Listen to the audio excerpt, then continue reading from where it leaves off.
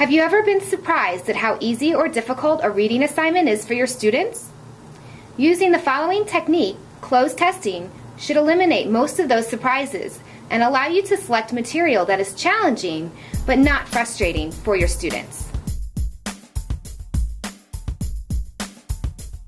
I'm planning on using this text with my students, but before we get started on it, I'm going to give them a cloze test to make sure the reading level is right. First, I took my text and found a representative passage of at least 250 words.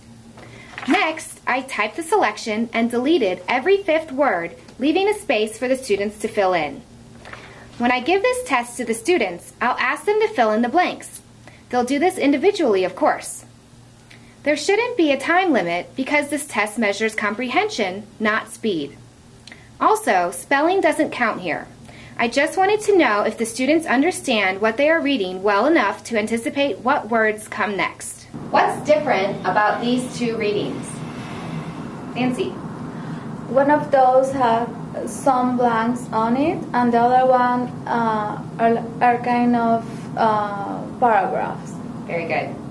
So this one has some blanks, missing words. Okay, so I want you to read this story.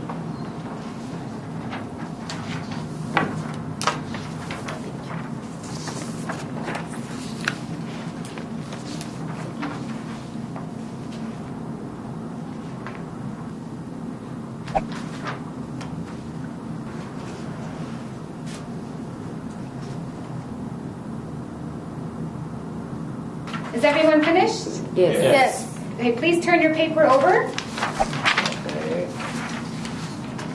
So now I'd like you to fill in the blanks. This is the same story with words missing. Try to remember what you read. And don't worry, spelling doesn't count. It's okay if you misspell things.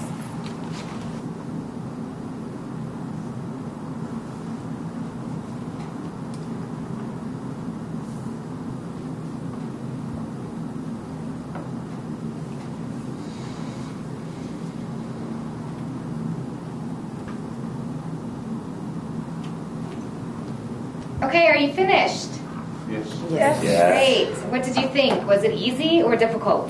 Difficult. A little bit difficult, yeah. Okay, please give me your papers. Thank you.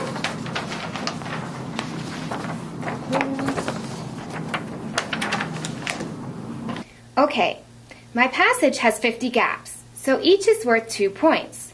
I marked the answers right or wrong. Here's one of my students' papers.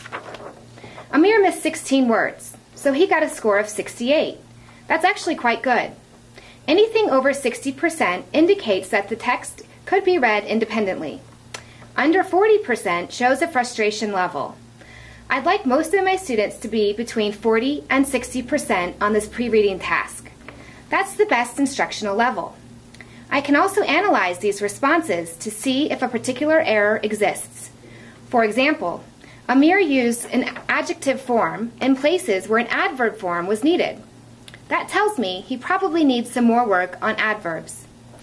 Another application of cloze tests is with listening materials. You'll probably find that your students' comprehension with listening exercises is not the same as their reading comprehension.